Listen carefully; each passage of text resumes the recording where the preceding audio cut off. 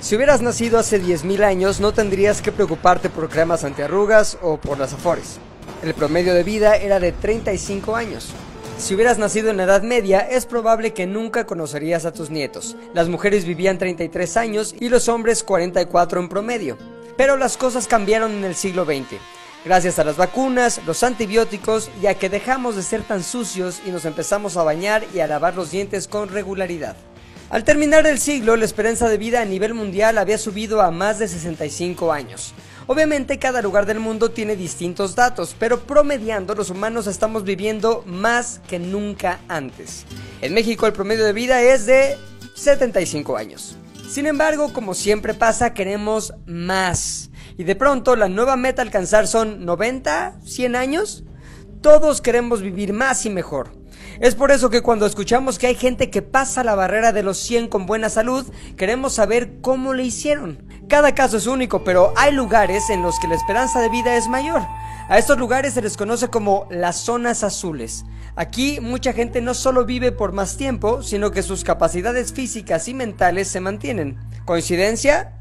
La verdad es que casi nada lo es. Y esto tampoco. El periodista de National Geographic Dan Buettner pasó años estudiando las culturas que se desarrollaron en estos lugares para desentrañar el misterio que a todos nos interesa. El resultado, su libro Las Zonas Azules, lecciones para vivir más tiempo de quienes han vivido más. Y como es posible que no tengan el tiempo de leerlo porque la vida es corta, les puedo adelantar que Buettner identificó 9 hábitos clave que eran no importar de dónde vivieran. Les llamó los poderosos 9, y son estos. 1. Moverse. Nuestro estilo de vida tiende a ser más sedentario que antes por nuestra dinámica diaria, pero también lo va siendo más mientras más viejos nos hacemos. Pero mantenerse activo y moviéndose diario es determinante en las capacidades que mantendremos cuando seamos ancianos. Es evidente en los agricultores chinos que siguen activos en sus cosechas más allá de los 80 o 90 años, y nuestra decisión al respecto también será evidente cuando nos toque ser viejos. Tener un propósito.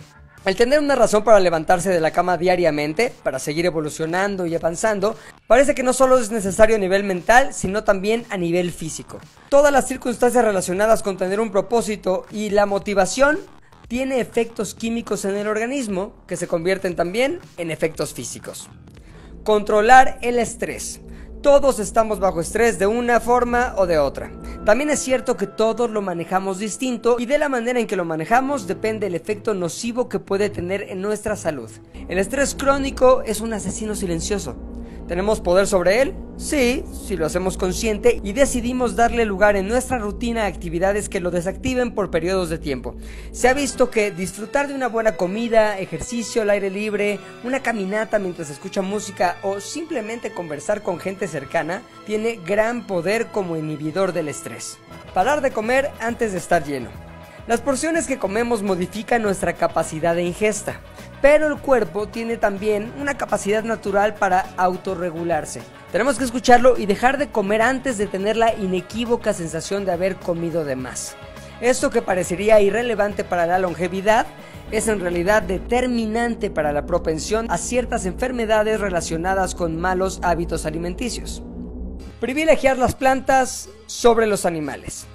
Buettner también notó que la mayoría de aquellos quienes viven más tienen una dieta basada en vegetales. La carne la limitan para ocasiones especiales y prefieren peces sobre la carne roja. Y si te estás preguntando qué onda con los postres o mis amadas salchichas, pues la mala noticia para los amantes de las comidas procesadas y altas en azúcar refinada es que los habitantes de las zonas azules simplemente no las consumen. Moderar el consumo de alcohol. No significa no tomar, al contrario, estudios indican que aquellos quienes consumen alcohol con moderación, menos de 7 tragos a la semana, tienen 25% menos posibilidades de morir por enfermedades cardiovasculares. Pero si la aritmética se modifica hacia arriba, es decir, si crees que tomar 3 chupes diarios le sirve a tu corazón, tu hígado y otros órganos pronto te recordarán que no estudiaste medicina. Crear una comunidad. ¿Sabes qué ayuda a combatir la hipertensión, la obesidad, la diabetes y posiblemente hasta el cáncer? Tener amigos, tener relaciones valiosas, duraderas, amorosas, llenas de buenos momentos y una sensación de apoyo mutuo. La soledad mata. El tener una comunidad, un grupo cercano, una tribu pues, impacta directamente en la salud y en la longevidad. Mantenerse cercano a la familia. Un sentimiento de pertenencia y los cuidados de tener una familia y tenerla cerca es otro de los poderosos 9 factores para la longevidad. No solo por una cuestión de estado de ánimo, sino por las implicaciones directas en los cuidados que se pueden recibir de un grupo tan cercano como el de la familia. Una vida social activa. Compartir las cosas relevantes de la vida, hacer fiestas, compartir comidas, hablar con los vecinos, conocer al de la tienda, comentar el clima, chismear. El ser participante activo en la vida cotidiana es el punto número 9 para conseguir la longevidad.